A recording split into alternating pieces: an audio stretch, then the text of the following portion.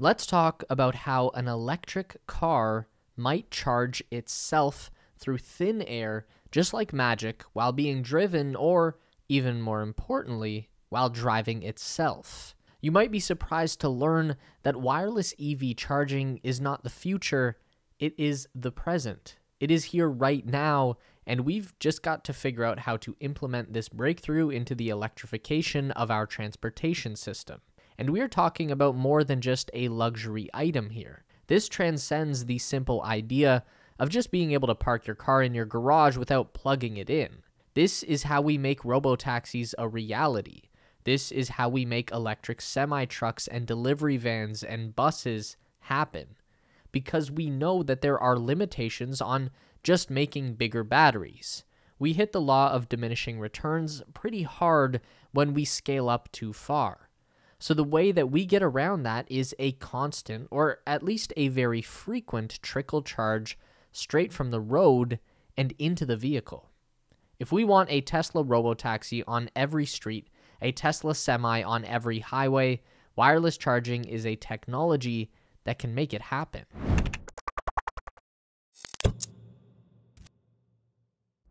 So the first very important thing to know is that when we talk about current generation wireless charging for EVs, we are not talking about the same method that charges your phone and your smartwatch. The wireless charging that we are accustomed to is called electromagnetic induction. And as anyone who's ever quarreled with a wireless charging pad knows, this technology requires a very precise alignment between the device and the charging pad.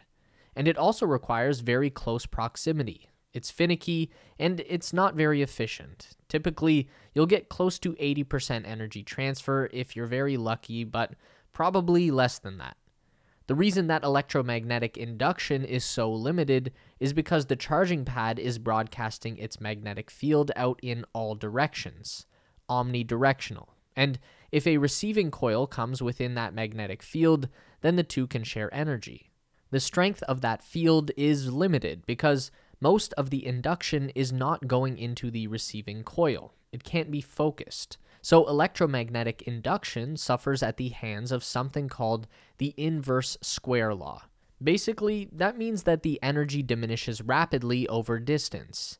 And that doesn't work for cars because they sit above the ground. You would need a docking station with a raised connector, and the car would have to meet it perfectly, like the way a Roomba docks to its charging station. The way we fix that is through magnetic resonance charging. In this method, both the pad and the receiver are turned to resonate at a very specific frequency. And through that very specific resonance, the energy can transfer more like a focused tunnel, and that equals a much more efficient transfer. Magnetic resonance offers an identical charging efficiency to a hardwired connection. From the grid to the vehicle, it's about 92% efficient at transferring energy. For current generation home charging systems, that means about 11 kilowatts of charging power, which is basically the same as a Tesla wall unit. This technology is being pushed forward by a company called Witricity.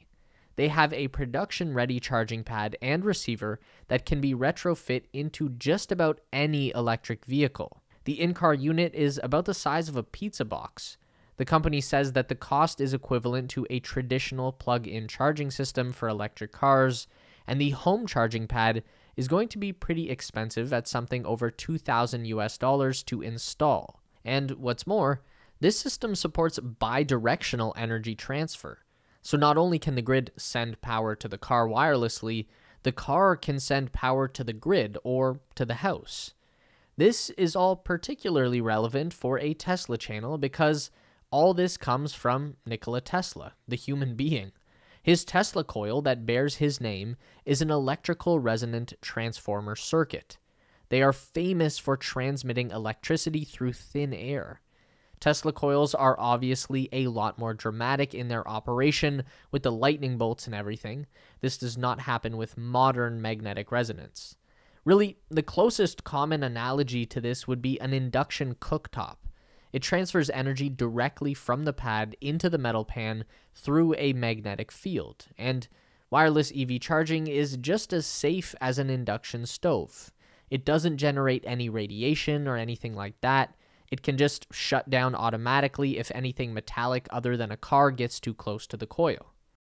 Also wanted to give a quick shout out to our amazing Discord community. Here is our question of the week, and this was our favorite answer. And here is the meme of the week winner. Join our Discord community to participate next week through the link in the description below. It doesn't take much stretching of the imagination to see how this technology can be massively helpful for an autonomous vehicle fleet like the Tesla Robotaxi network. Any time that these cars spend off the road and plugged into a cable is time taken away from productivity and efficiency. It's time when the car is not making any money or doing anything useful. So ideally, we want to minimize that downtime as much as possible. The advantage to a typical taxi service is that they spend a lot of time using very predictable routes, starting a trip at the airport or the train station and ending at a hotel.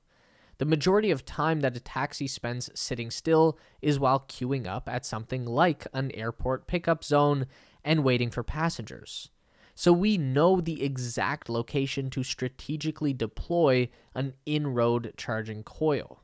They don't need to be everywhere, they just need to be concentrated in the right places to be effective. This would also mean that autonomous self-driving vehicles can also charge autonomously as well. No need for a person to come along and plug them in. Do you remember when Tesla had that prototype for a robotic self-plugging charging cable that was like a weird electric snake thing? This is a much more simple and streamlined method with zero moving parts.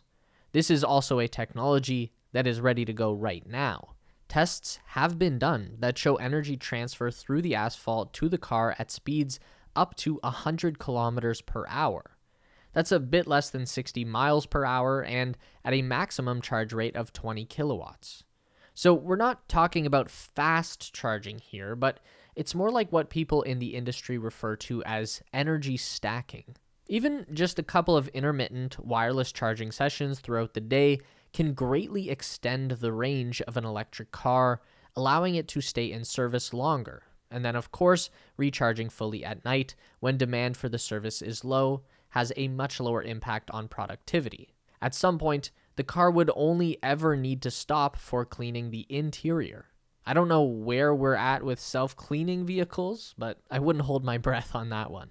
High-powered wireless charging for commercial vehicles like the Tesla Semi is already in development. One company called Wave thinks that they can push wireless charging to 500 kilowatts or even 1 megawatt in time to service the Tesla Semi. Wave has already built one test station for wirelessly recharging electric buses in Salt Lake City, and that's the ultimate answer to the issue of the electric semi's 500-mile range. It is incredible for an electric vehicle of that size with that amount of towing capacity, but it's still nowhere near the 2,000 miles or more that a conventional truck can drive on a full tank of diesel. The next point is for the Tesla energy nerds. We love the decentralized virtual power plant model that Tesla has developed for their Powerwall home batteries. The battery pack in your electric car is also a store of energy that you have at home, and those typically hold 5 or more times the capacity of a Powerwall. The biggest issue being that Tesla's native inverter is not bidirectional, so you can't get access to that energy to power your house or anyone else's. But these new wireless systems do support bidirectional power transfer, so your personal car could power your house in case of an outage, and it wouldn't even need to be plugged in. As long as it's parked in the driveway, you have instant backup, because you never know when an emergency is going to come along. I'm sure most people don't leave their car plugged in all the time, but that's also got us thinking about how larger fleets of these robotaxis parked on wireless charging pads can function as decentralized power plants in extreme circumstances. So just in the past week, we've seen 2 devastating hurricanes strike North America, the first hitting the east coast of Canada and the second Florida's Gulf Coast. These caused a number of problems to happen all at once. But one of the biggest and longest lasting issues is a lack of access to electricity. Obviously, robotaxis can't fix broken power lines, but they can do a lot to eliminate the need for fossil fuel generators. We can deploy these robotaxis to hospitals, community centers, fire halls. As long as they have coils installed in the parking lot, it would only take a couple of electric cars to power the building. Lucid have claimed that the bidirectional inverter in the air will allow the car to power an average house for 5 days. So the possibilities for this are pretty wide-ranging, and there's a lot of good that the technology can do. Now, having said that, there is no plan that we know of for Tesla or any other EV maker to widely adopt wireless charging anytime soon. As far as we know, there is only one production EV that has come from the factory with wireless capability. That's the Genesis G760 from Hyundai. It's a model only available in South Korea, so we are still in the very early days. BMW did include wireless charging with one of their 5 Series vehicle, but it's a hybrid, not a full EV, so who cares? I think that on the whole, Tesla should be much more concerned about solving their autonomous driving software than wireless charging systems. FSD needs to come first before this system really becomes useful anyways, because on its own, for a home charging system, wireless does feel like an entirely unnecessary luxury item. Just use the damn plug. But for the commercial purposes, for robotaxis and large-scale commercial vehicles, that's where this technology has a lot of value to offer and can become a real game changer for electrification. But as always, what do you think? How long until we start seeing wireless charging coils embedded in our roads and parking lots? Drop your theories below.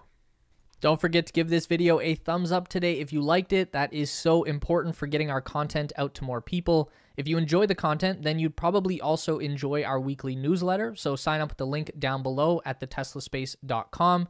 A huge thank you to all of our Patreon supporters who are listed on the screen now. You help us make the best content we can, and we really appreciate it. Thanks for watching, and we'll see you in the next one.